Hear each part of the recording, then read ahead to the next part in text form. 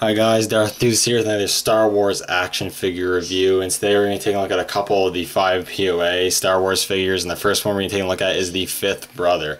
Now, I'm not a huge collector of these 5 point of articulation figures, but there are a couple I did kind of want to get, and the Fifth Brother is definitely one I wanted to get. I've gotten the Rebels Darth Vader and the Rebels Grand Inquisitor, and I kind of want to get all the Inquisitors and stuff because they are Dark Jedi and whatnot, so I want to put them with my Dark Jedi Sith collection, and I wanted to add this guy to the collection.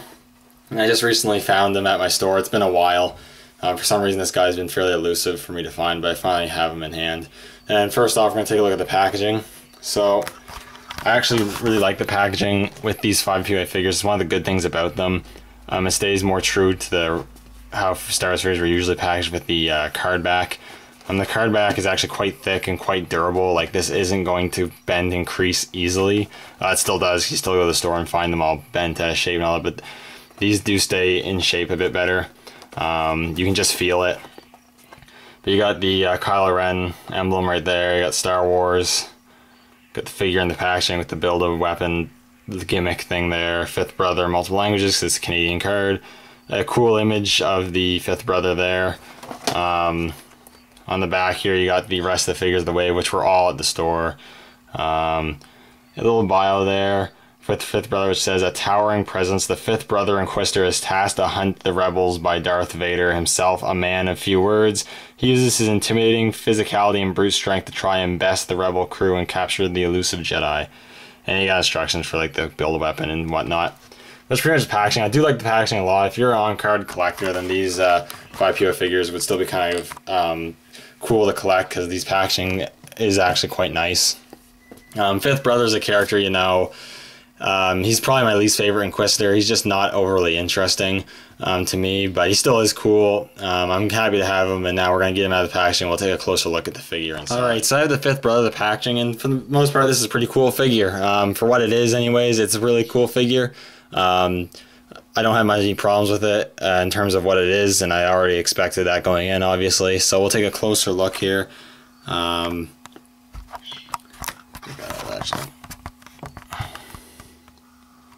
So sculpt-wise and everything, he looks pretty nice. A little bit of fun fact, the Fifth Brother's design and what he's wearing, all that, is inspired from concept art of, I think, Kylo Ren for The Force Awakens. So that's pretty cool. Or at least Knight of Ren concept, so I think that's pretty cool. He has this funky looking helmet or hat or whatever he wears, which I think's always look kind of goofy. I don't really know what the deal is with that, but he's wearing the little helmet thing, which is cool. The face could have used some more detail. He does have the white eyes, and he does have lips actually painted in, but there is supposed to be a bit more detail on his face. Unfortunately, they didn't put it sculpted in there, but it's not a huge deal. Got some nice paint apps on the helmet though. I looked at the two. There were 2 of them at the store, and I picked out the one that had the best paint apps. The black on this guy is really nice. The nice glossy black. He's got some really nice Imperial logos painted on his shoulders there with some nice silver and red paint apps. And some nice sculpting going on. Some more sculpting going on there with the belt and the forearmor. This nice glossy black. I really like that a lot. He's got this nice sort of pattern on his torso there. His armor design is similar, but a little different to the Inquisitors, which I will show in a moment. More like glossy black armor, silver belt buckle, the gray with these little darker gray stripes, some sculpting for the detail of the clothing, and black glossy boots, which I look pretty cool.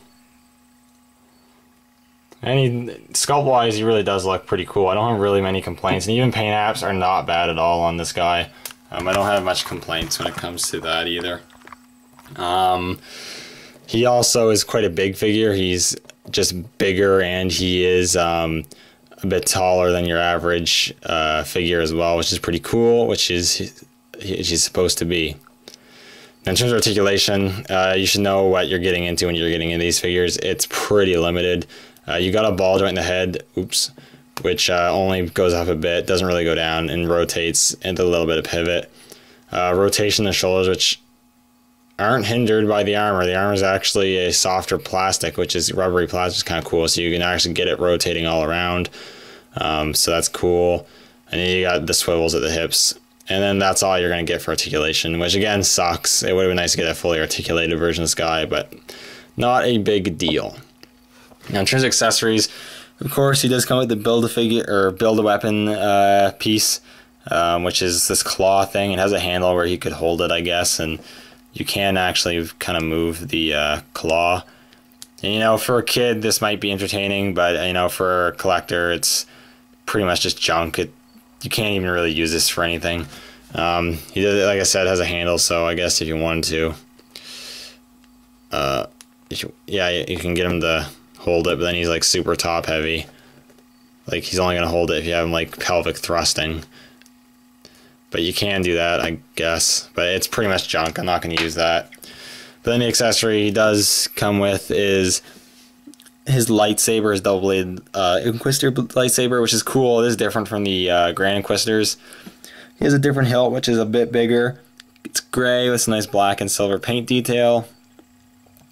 He has these lightsaber blades. They're actually quite thin, a lot thinner than most other lightsaber blades I've seen on Star Wars figures. It has a nice red blade, and there's actually no lightsaber flare on the end, which I think is pretty cool. But that's cool. It is a nice accessory. You can put it in his hand, like so, I think, if it wants to. His hands look quite tight, so I think it might be just a bit of a pain to get it in there. I've never put it in his hand yet.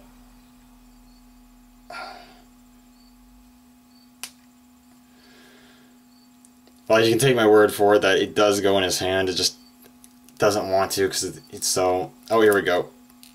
I got it in there. So yeah, so you can hold the lightsaber tightly. Of course, again, like you should know, you're not going to get any crazy poses. You can pretty much have him holding the weapon up, or you can have him just kind of resting the weapon. But he still looks pretty cool. I can't complain too much. For what it is cool. Again, I think retail these guys are a little overpriced for not having any articulation. But it is a cool figure. I'll give you a quick comparison. Here he is next to the Grand Inquisitor, which I do like the Grand Inquisitor better, but you can just get a sense of scale there. As the fifth brother is significantly taller, which makes sense, but they look really good together. And then Darth Vader, which looks really cool. Darth Vader is about the same height. The fifth brother might actually be slightly taller, but which is cool. I think these guys look really good together. If anything, that's the main reason why I got the fifth brother. Is he look really cool together. You get them flanking, flanking Darth Vader like that, and they do look pretty cool together. So overall, I think it's a cool figure. If you're into collecting the 5 POA figures, you're into Rebels or collecting Dark Jedi and Sith figures like I am, then I think it's definitely worth the purchase. That being said, if you're not a 5 POA person and you don't really care about Rebels or anything like that, you don't really, just not interested in the character, then it's an easy pass too. So it really just depends if you like the character or not, or the genre of character. But anyways, that's my review. Thank you guys so much for watching, and I'll see you all in the next review. May the Force be with you.